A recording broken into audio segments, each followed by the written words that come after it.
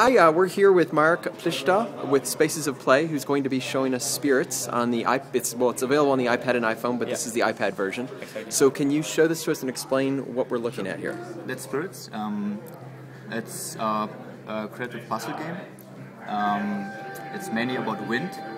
What you have to do is to guide the spirits to the swirl, and they walk from on their own, as you can see.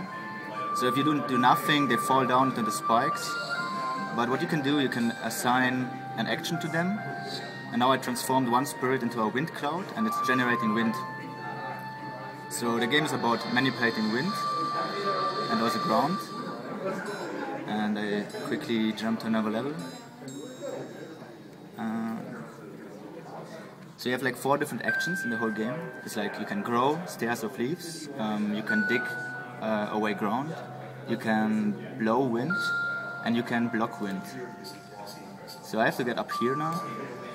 And the game is quite relaxing, but also challenging. And you have like quite a lot of different solutions to solve these levels.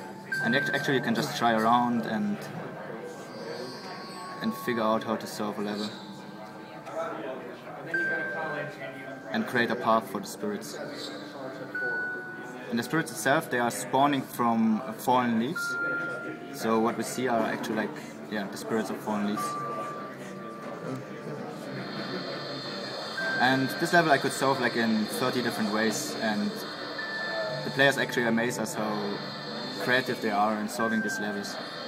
And now, about how many levels are there in the game? 40. 40. And how much does it sell for?